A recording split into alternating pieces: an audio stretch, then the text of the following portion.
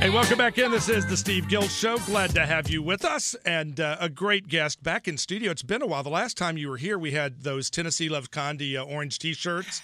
I remember you had gone to Vanderbilt, had been invited to Vanderbilt University, and then the chancellor's wife started saying, well, we should disinvite her so because of our big orange spirit. And I know how much it pains you to have an orange T-shirt being an Alabama person, but you appreciated the orange that day. I appreciated it because it mattered to you. That's why I appreciated it. Hey, we were just talking a minute ago, a few years ago, when Tennessee and Alabama were playing, you went to the Alabama game, and you were full on for Alabama. It wasn't that mumbo-jumbo, mealy-mouthed political stuff where, I'll sit with this group the first half. I'll be for them in this. No, none of that. You're an Alabama fan. Absolutely, because in the SEC, there is no such thing as neutrality. And so I fully understand that, and Alabama won that game. Unfortunately, didn't pull one out on Saturday, though. I'm telling you. Now, you can be honest here. Even in high heels, you could have been hitting those field goals. I felt really bad for the kids, I really did. But those were long field goals. Really it showed that, unfortunately, Alabama didn't sustain some of those drives because you don't want to kick a 50-yard field goal in overtime. That's really tough. But two unbelievable defenses. Those guys are going to be playing in the NFL. And, in fact, with all due respect to your quarterback now at Stanford, he's not going to see defenses in Pac-12 like both of those teams till he plays next year on Sundays. No, that's absolutely right. These are great defenses. I think some of those D-backs can go right onto the field in the NFL. I really do. But, don't discount the Pac-12. We got some pretty good offenses out there, so it'll be interesting to see. I'd love to see, I like the BCS okay, but I'd sure love to see some of these playoffs. A Stanford-LSU game would be fun. Stanford-LSU game would be fun. Alabama-Stanford game would be fun. Anything with Stanford in it would be fun. Now the game Saturday, you were there at the Alabama LSU game. Now there were a lot of celebrities there. LeBron James was there. You were there. Celia Ward was a cheerleader for Alabama years back. Right. What other celebrities were there that we didn't even hear about? Well, I don't know because I just went to the booth and watched the warm-ups and got ready and put some eye black on. And got ready to go. Right. Yeah. When I go to a football game, it's all about the football. And it was great to be there. It was a marvelous atmosphere. There's really nothing like a big-time SEC game. Great book out that details your time.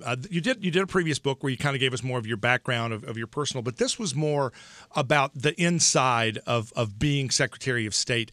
And I think the thing that struck me most about a secretary is how much more complicated this stuff is than it looks to people from the outside. I mean, whether it's the little snide, little cheap shots of the Russians serving Georgian wine when we've just embargoed that, whether it's the hypocrisy of the Saudi king saying, well, y'all need to clean things up in Iraq when it's like you didn't even want to send it. The little snide digs that don't even see the light of day. And you got to just be nice and smile and act like it just kind of flows off your back. You have to keep focused on what you're trying to do when you get into those situations, because if you take every aside and sort of make it personal, then you're never going to get anything done. And so I always told myself, focus. And I think I got a lot done as a result, but it's not always easy. We're all human. And it's not by accident. I mean, they knew what kind of wine they were serving. Of course they knew what kind of wine they were serving. They'd embargoed Georgian products. And here they were drinking Georgian wine and actually making bad Georgian jokes, which the Russians tend to do. And the fact that you spoke Russian made it easier to tell kind of the snide things they're saying behind the back. That they think, okay, the translator's not going to translate that, but they know what they're saying. This is a very good point because I do speak Russian, and when you speak a language, not only can you hear what they're saying in the sort of asides, which sometimes don't get translated, but you can also kind of pick up the tone. And I was always struck by the fact that Vladimir Putin in particular spoke in a kind of unvarnished and very tough way. And so it's awfully good to know another language.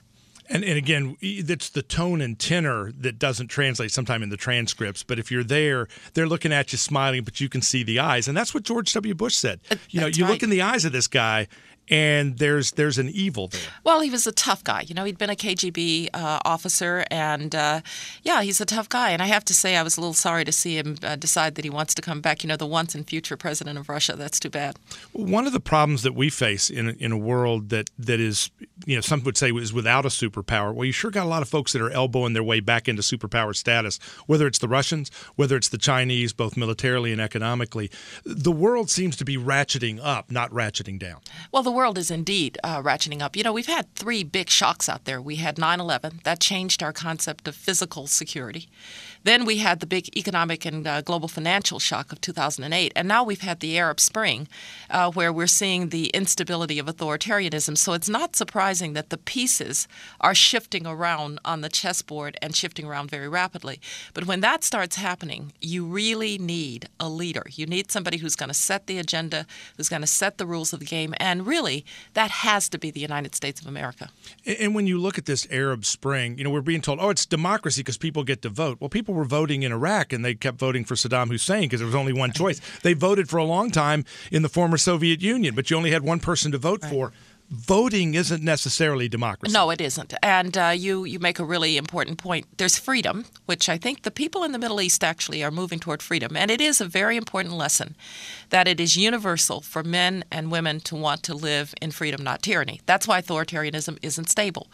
But freedom is not democracy. You have to take that freedom. You have to institutionalize it. You have to have rules that everybody understands. You have to have rights and responsibilities. And that's the hard part. Now, I believe in some of these countries, they're actually going to be just fine because they've got some strong institutions underneath. But it's going to be pretty rocky for a while. We'd better buckle our seatbelts in the Middle East because this is not going to be, it's not going to be pretty. And part of the problem is that what if they choose wrong? I mean, part of, you know, we're going to give you a choice, but if they embrace, as we've seen in the Palestinian areas, Hamas and terrorists, if they embrace Sharia, radical Sharia, that's not good for us, and ultimately it's not good for them. How do we get them to make the right choice when we give them the choice? Yes.